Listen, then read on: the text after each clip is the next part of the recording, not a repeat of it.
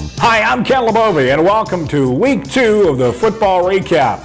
This cablecast is being brought to you through the courtesy of Adelphia Cable and is being sponsored in part by Washington Center for Physical Therapy, Central Heating and Plumbing, Shad Hanna's East, First Presbyterian Church, Joseph's Supermarket, and Mahoning Consumer Discount, and by Rainbow Custom Blinds and Draperies. We'll show you all the exciting action of this weekend's high school football games with Newcastle taking on Highlands, Shenango battling Mercer, Neshannock's win over Leechburg, Laurel taking on Wilmington, and stay tuned. We'll take a look at Farrell taking on the Union Scotties when the football recap continues.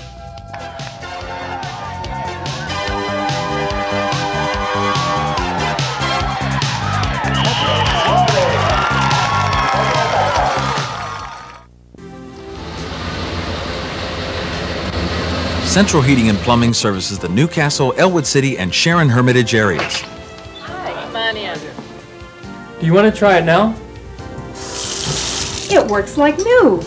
Oh, thank you so much for coming out at such short notice. I really appreciate it. I'm glad I could be a help.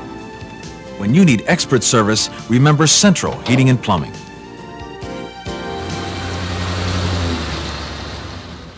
For the past 74 years, the words family and Joseph's Supermarket have been synonymous with value. Joseph's invites you to visit our downtown Newcastle or North City Plaza location and choose from a wide selection of fresh produce, quality USDA choice meats, and delicious baked goods, including Joseph's hot, fresh Italian bread. Come experience the Joseph's tradition and find out what value really means. If your physician recommends a rehabilitation program, Washington Center Physical Therapy has state-of-the-art equipment and a professional staff to ensure quality, personalized care.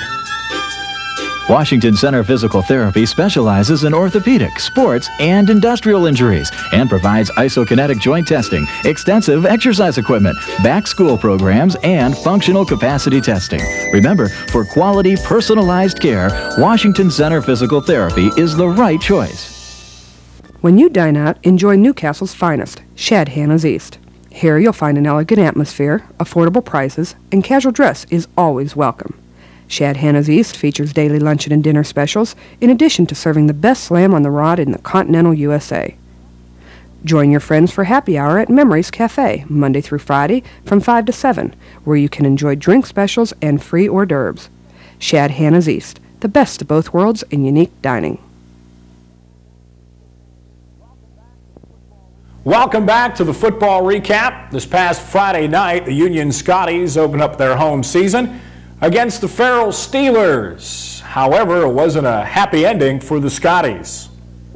It was a home opener for the Scotties under new head coach Ron Plano, and it would take more than a prayer to pull out a victory this evening against the Farrell Steelers, who, while they were going for the throat early in the football game, in fact, right here on the opening kickoff coming up for the Steelers here, it was an onside kick.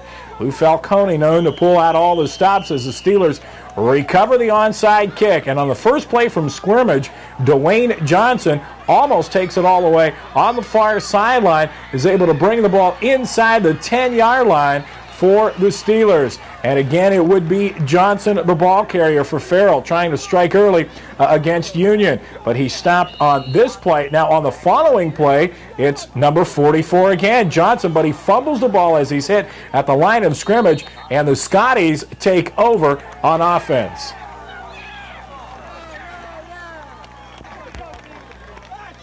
Following the fumble, it was the Scotties' turn on offense as Robbie Nogue brings the Scotties out, as Union is able to bring the ball out to the 15-yard line. Now, believe it or not, the Scotties would pick up a first down on this drive, but the Steeler defense would prove to be too tough. The Scotties stopped right here. Now, that was Union's only first down until the fourth period of play, as Farrell just totally dominated this football game against Union.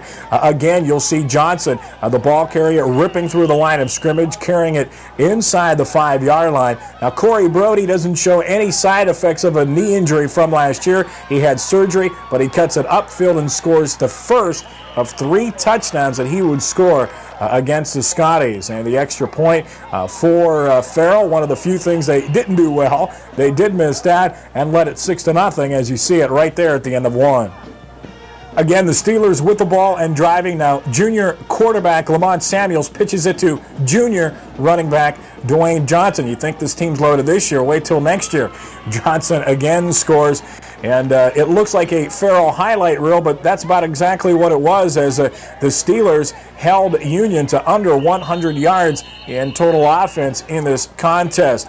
Union tries to move the football here. Again, the Farrell defense trips up the Scotty running back. Farrell with many of its people back from last year, and they are favored to win the Tri-County North. Nogay's pass here falls incomplete.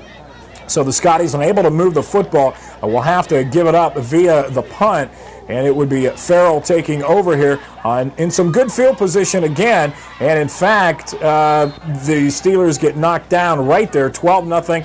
See the scoreboard, Farrell leads it. Now Lamont Samuels goes back to pass. The Southpaw quarterback completes it here on the near sideline, but it looked like he was out of bounds. They called the pass good, but it did definitely look like he was out of bounds. One of the few times the Steelers were stopped in the football game. A punt, and the Steelers down it right there. The Scotties offense would take over again, but you see just how powerful that Farrell front line is. They've got some big kids back from last year, and it just won't be Union that'll prove to be no match for Farrell this year. A lot of other teams will find that out too as they keep on coming. The Steelers do.